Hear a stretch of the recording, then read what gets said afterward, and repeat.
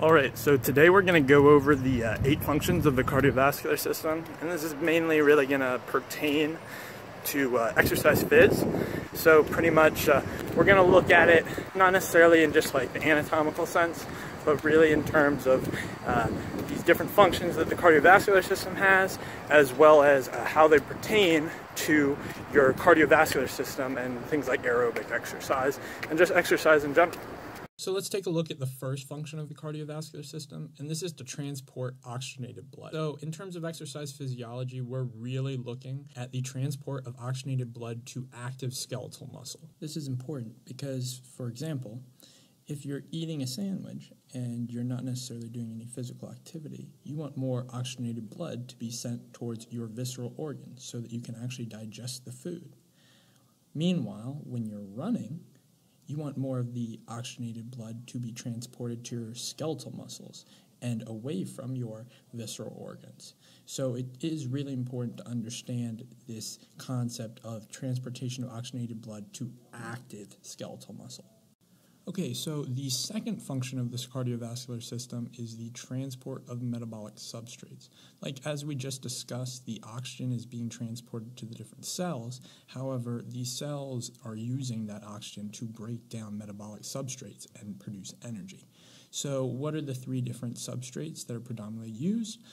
You'll probably recognize these for energy production in general, and that's glucose, free fatty acids, and amino acids. So the third function of the cardiovascular system is going to be the removal of metabolic end products, such as lactic acid, CO2, ammonia, and urea. Essentially, as we previously discussed, O2 has reached the cells as well as metabolic substrates, and the breakdown of those metabolic substrates is producing these metabolic end products. And we need to get rid of them and get them out of the body in order to continue exercising. So the fourth function of the cardiovascular system is the regulation of pH, essentially controlling for alkalosis and acidosis. As we exercise, the body becomes more acidic, meaning that there are a greater number of hydrogen ions.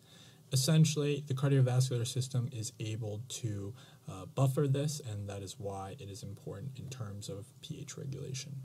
So the fifth function of the cardiovascular system is the transport of hormones to cells. Some of the specific hormones are norepinephrine and epinephrine, as well as thyroxine and insulin.